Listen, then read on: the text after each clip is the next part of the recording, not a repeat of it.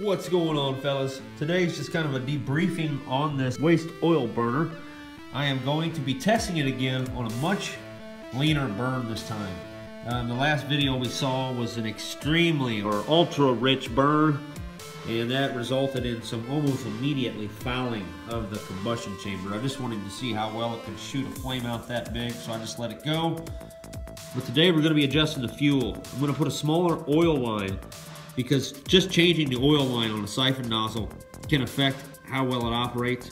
We'll also be adjusting this needle here, which does change the flow rate of the oil also.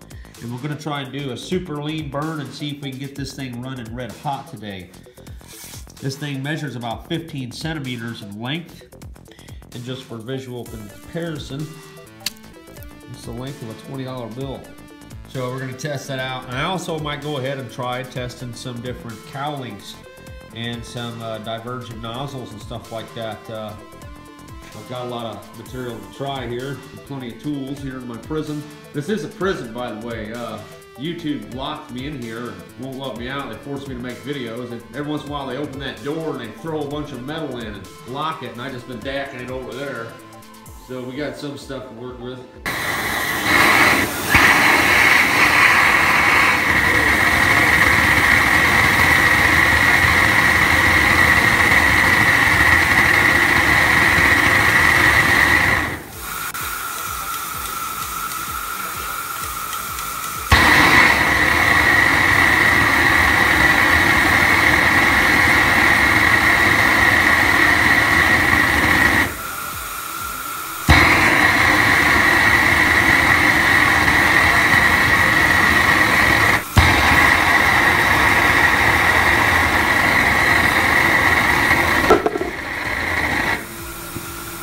Leaking.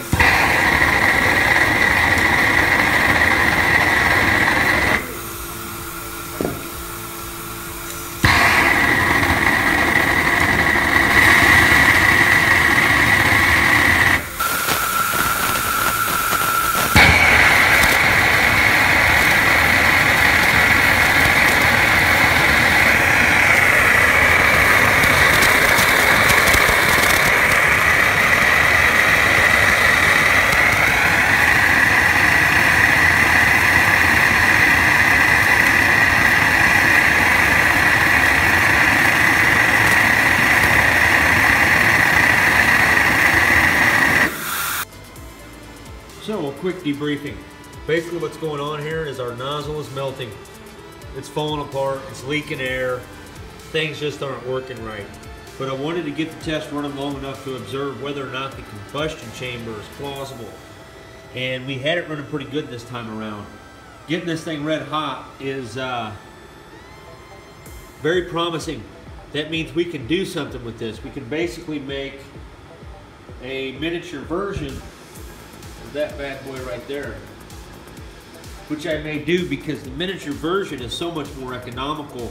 If you're a blacksmith and you're into making knives and stuff like that, and you wanted to build one of those little micro forges, or whatever you call that little thing that you stick the blades, that's not a foundry, is it? I'm not sure of the terminology, but at any rate, guys, this nozzle is a no-go. Just wanted to test it. It did work out with this. We're going to try out this combustion chamber, however, with a much more robust nozzle. I don't know how the flow rate's going to work out on it, but we're going to give it a shot, see what happens. By the way, that's how much fluid we used. They're right there at 1 liter. I'll kind of try and figure out how much fluid that is.